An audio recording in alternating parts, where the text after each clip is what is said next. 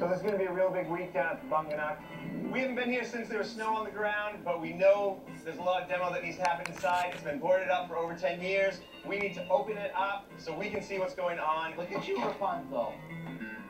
Locks and stuff like that only keep out the honest people, so we managed to get in. Yeah! Success! We're at. You can't keep us out of your camp. Well, usually we don't have to break into camps. I'm sure the keys were lost in the mix somewhere. We'll start cutting this deck up, and then all the boards can come off the windows. Any windows that are broken and pretty rotted can come out. Both sliders coming out, and all the stuff inside just needs to be pulled out and needs to clean the place out.